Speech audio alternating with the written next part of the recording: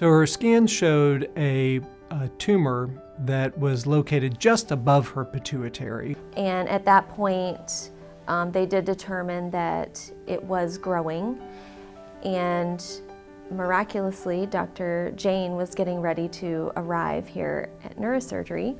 I was told that he was a specialist in this specific type of tumor and the tumor removal.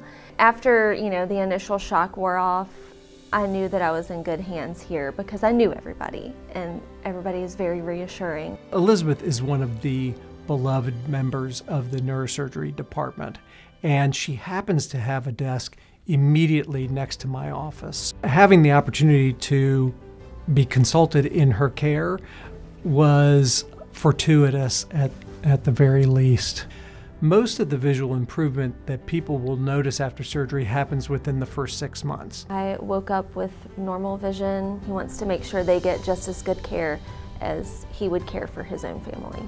What I always emphasize to my patients is, thank you so much for the thanks that you're giving to me. But when I am saying you're welcome, I'm saying you're welcome for a very large group of people. It's not just me. It's a whole team of people. I couldn't do anything that I do without the entire team at Carilion.